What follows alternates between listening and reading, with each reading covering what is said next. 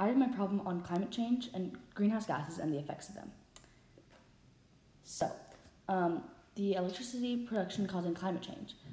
Electricity production was 25% of 2020 greenhouse gas emissions. Electricity production generates the second largest share of greenhouse gas emissions. 60% of our electricity comes from burning fossil fuels, mostly coal and natural gas. Generating electricity with solar power instead of fossil fuels can dramatically reduce greenhouse gas emissions, particularly being carbon dioxide. Greenhouse gases, which are produced when fossil fuels are burned, lead to rising global temperatures and climate change. They cause climate change by trapping heat, which in return affects various species in already arid climates. These greenhouse gases emissions also contribute to extreme weather, wildfires, droughts, and food supply disruptions. Our city, Manhattan Beach, is a great example of this issue. Our city is having colder winters and hotter summers, and unpredictable temperature drops or rises. For example, during spring break, which is early April, according to weatherspark.com, the average temperature in April in Manhattan Beach is 53 to 69 degrees. But there was a week in April where the weather went all the way up to 95 degrees and then dropped dramatically a week later. This is not normal and is caused by climate change. We need to stop these greenhouse gas emissions caused by fossil fuels by using other sources of energy. Solar energy, windmills, and geothermal energy are great examples of this. Now the solutions. First is solar panels. In 1883, American inventor Charles Fritz made the first solar cells from selenium.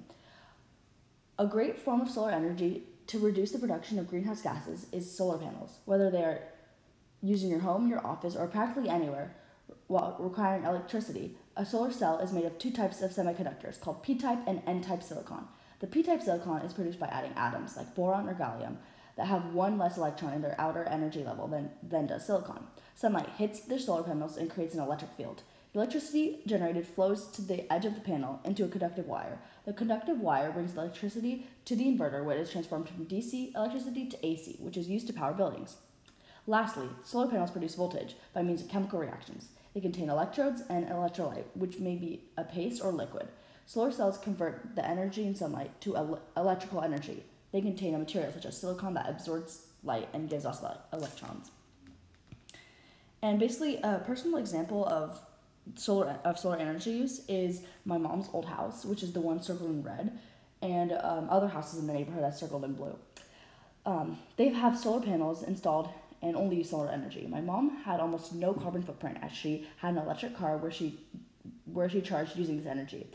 I don't know if my neighbors had an electric car also, but either way, they still have decreased their carbon footprint amongst others. The power of solar panels can save our world from all the issues it faces and gives a chance for our planet to heal.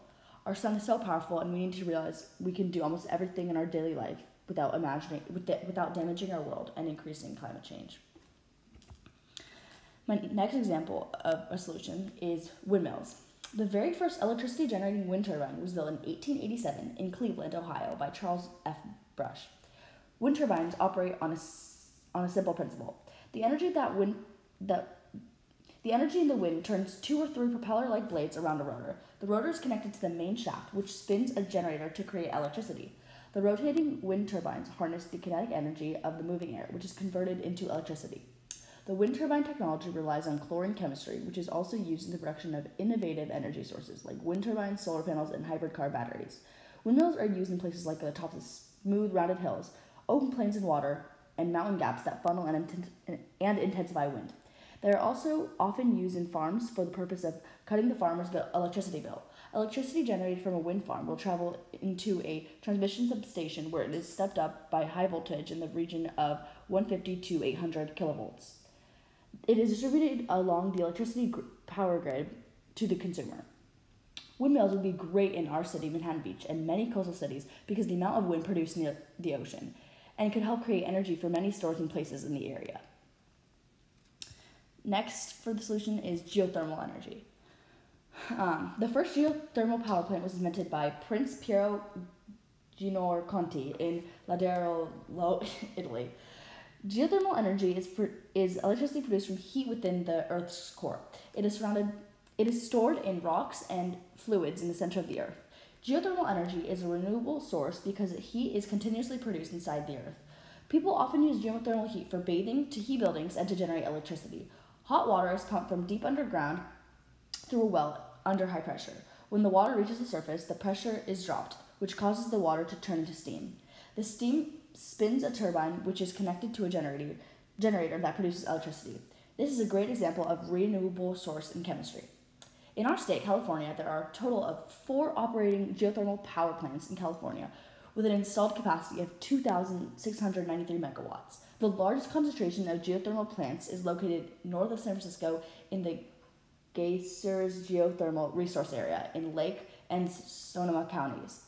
It has been producing electricity since the 1960s by using dry steam, one of the only places in the world for this resource.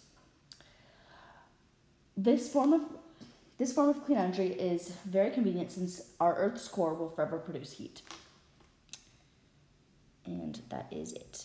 Oh, and on the right, the bottom right, is the photo of the dry steam geothermal energy near San Francisco.